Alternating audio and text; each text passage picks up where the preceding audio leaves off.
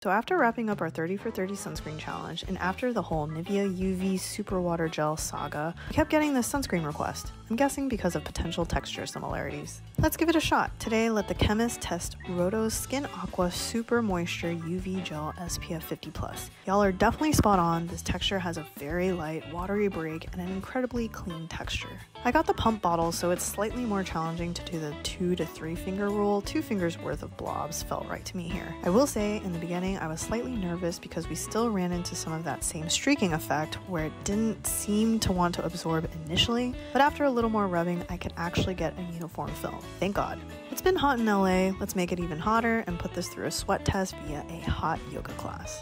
After an incredibly sweaty time, I would say this held up okay for me. You can see it's slightly more patchy and it's pretty revealing where I sweat, nose and general mustache area. All in all, I'm relieved we don't have to write off the sunscreen. It's a great texture. I'd give this an 8 out of 10, but that's with an asterisk. It could have been higher, but for Gloria's dry skin, it actually wasn't her favorite. For Skin Aqua lovers, not to worry, but just make sure you rub in well. These light sunscreens are elusive. With the watery break, it makes you feel like you've spread it all over pretty quickly, but definitely would recommend to continue rubbing it in as it dries down to ensure a good, even protective film. That's it for now.